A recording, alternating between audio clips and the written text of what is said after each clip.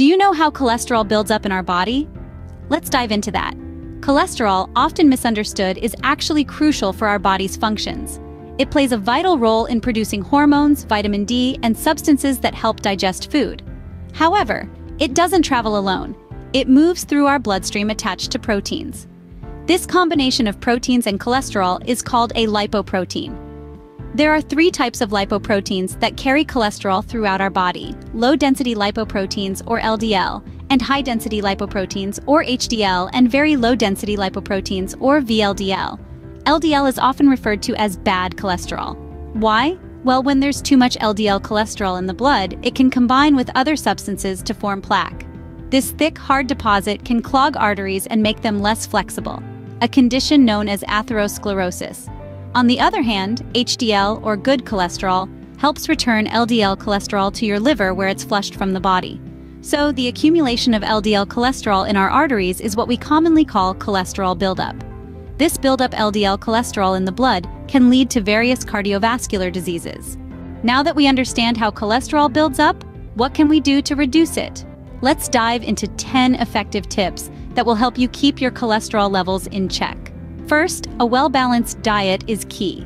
Opt for foods low in saturated fats and high in fiber. Include plenty of fruits and vegetables, whole grains, lean proteins, and fish. Second, regular physical activity is crucial. Aim for at least 30 minutes of moderate exercise most days of the week. This could be as simple as a brisk walk around your neighborhood or a fun dance class. Third, if you're a smoker, it's time to quit. Smoking lowers your body's good cholesterol and raises your bad cholesterol. It also damages your blood vessels, making them more prone to cholesterol buildup. Fourth, reducing alcohol consumption is beneficial. While moderate alcohol use can potentially increase your good cholesterol, too much can lead to serious health problems. Fifth, increasing your fiber intake can help lower your cholesterol levels. Foods like oatmeal, beans, apples, and pears are excellent sources of fiber.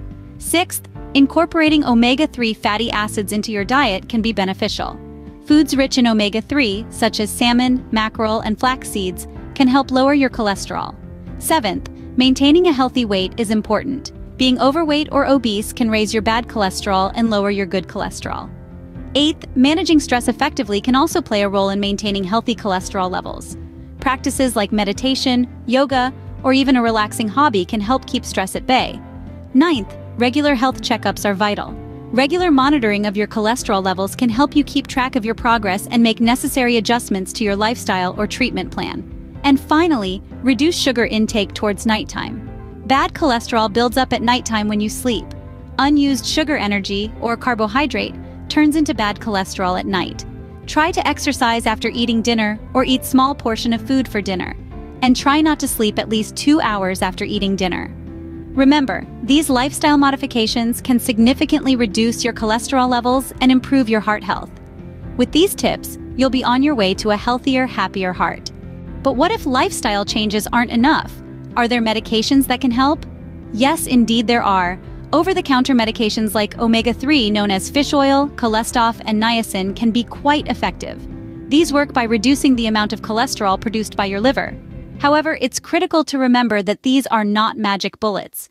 Prescription medications, including statins, fenofibrate, ezetimibe, and others, can be considered as a final option after attempting non-medicinal and over-the-counter approaches to lower bad cholesterol without success. It is advisable to consult healthcare professionals when these alternative methods have been exhausted. In summary, cholesterol buildup occurs when LDL cholesterol accumulates in our arteries. A balanced diet, regular exercise, and maintaining a healthy weight are crucial. Prescription medications like statins, ezetimibe, and fenofibrate can also help. Over-the-counter options such as cholesterol and fish oil supplements can be beneficial. It's always best to consult your healthcare professional for personalized advice. We hope you found this information helpful. If you did, please give us a thumbs up and subscribe to our channel for more informative videos like this. Remember, your health is in your hands.